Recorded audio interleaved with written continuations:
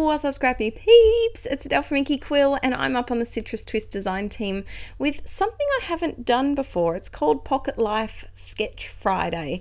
So over on the Citrus Twist blog, I've made a sketch of this layout, and we're using it today to see what I can get up to. So I decided to do a bit of a double spread, and I thought, I know this isn't really what people usually, the usual size that people use for Project Life, but I thought you could kind of tweak it to suit a 12 by 12 spread, and I've put an inclusion of that in my sketch as well.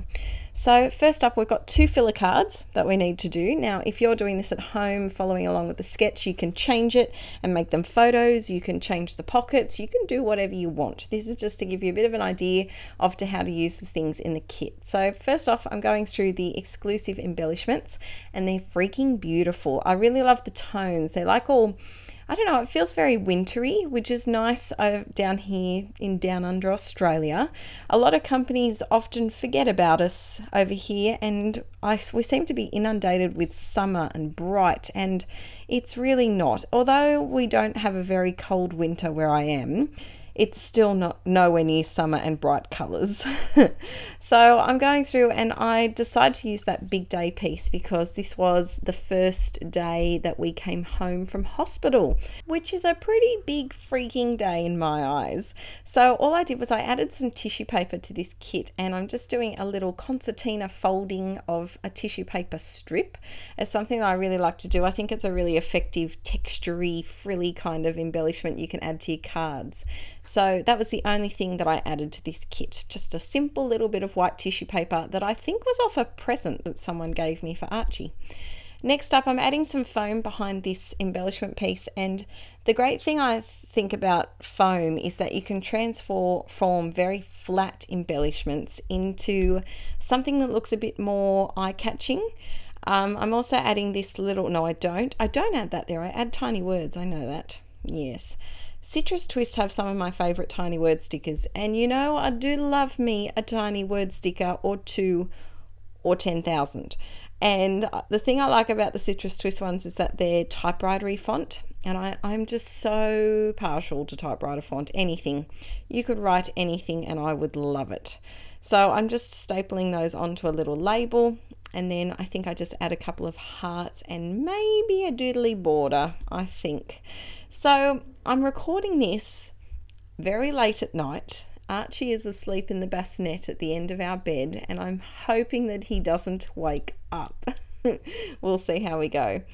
I decide to use I don't doodly border it, I journal it. I've still got baby brain, peeps. But I did want to let you know while I'm writing this that a lot of people have been asking about an upcoming scrap stream, and I will be doing one. The first weekend of July, I'm going to figure out what time, my time it is, and I'll let you guys know in my next video, so stay tuned for that one.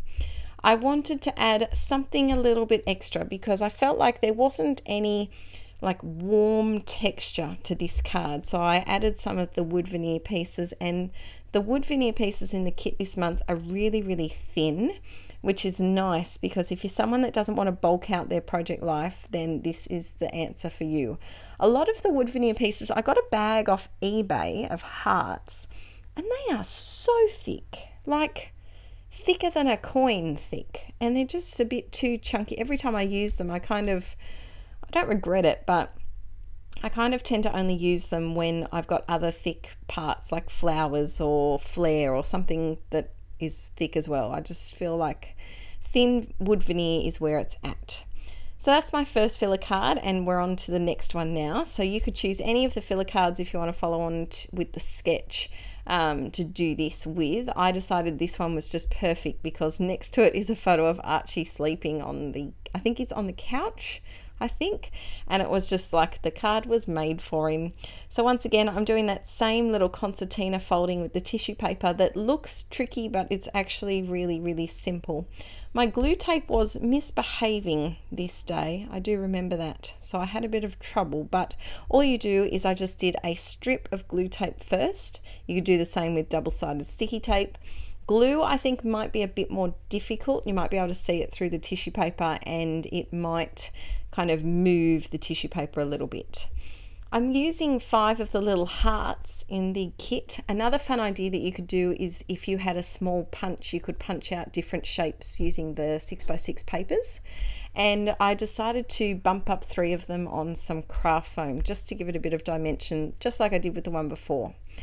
I'm going to the stamp set, and I've been a little bit obsessed with ghost stamping lately. So that's when you do a proper stamped image using the ink pad, and then you just repeat it until it fades away. And I think this technique really works well for word stamps. And it kind of here, I made it look like it was fading away into sleep, I think. Well, that's what I'm pretending anyway. It's also a really great lazy technique. So it looks like you've tried hard, but really you're just being lazy and not cleaning your stamp off properly. Adding a doodly border to this one. I knew I added a doodly border to one of them. I only did this 2 days ago, but it's already vanished out of my mind. Adding a little bit of Hottie Shine, of course, and this card is all done. I think I'm definitely going to steal that idea of bumping up some of the embellishments like I did here with those hearts again. I don't know, I've never tried it before. I saw all of the hearts of the same size, and I just thought it'd be a really nice little feature. For this one, that was a pot that had some flowers in it, and I didn't think I'd use it as the potted flower. So I just chopped the pot off and then layered it behind this other piece, adding a couple of other little hearts. And this card is almost done. I add a bit of journaling. I'm still struggling with journaling with a pen. I had a really good pen for journaling and it's gone, of course. So let me know in the comments, what pen do you find works well for journaling? I think I've also used a Sharpie pen from memory. This pen is hopeless. I don't know why I try to make it work, but it doesn't work. So ignore this part. But I think it's a Pilot, is it a Pilot G2? And it rubs off. It's horrible. So I do fix it up later with a Sharpie pen, but for the meantime, it's doing okay. And I am definitely one for journaling straight onto photos. I think that in this digital age that it's nice that we still have the original copies of photos, but it's sometimes nice just to journal straight onto the photo and just have a bit of a fun play with it.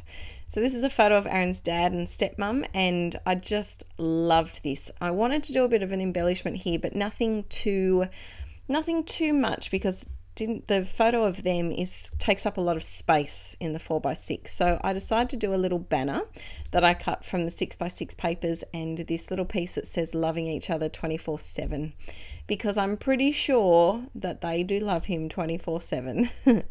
I'm adding these just at the top here, and then I thought that cross paper, although I love it, it wasn't standing out enough, so I just needed to outline it just to make it not fade into the border of this photo. I've been experimenting a little bit with bordered photos. It's not something that I usually do, but I quite like it, especially for 4x6 photos. Let me know in the comments, do you do borders around your photos, or are you a non-border? I'd like to know, because I'm warming to it. I never used to like it, but I'm warming to it. I think I did a layout, was it one of Archie that I did on the INKIE QUILL scrap stream maybe, and it had a border on it, and that's what hooked me onto it. So here's a photo of Aaron and his little sister, and she's giving him a hold for the first time, and I just love the look on their faces. It's just pure happiness. And so I'm drumming my fingers because I needed to find a heart. The good thing about this embellishment pack is there are a butt ton of hearts in there, and you know how much I love my hearts. I added a little gold glitter heart that I had punched previously just from a scrap of glitter paper that I had, and that one was done. So just a really tiny little embellishment.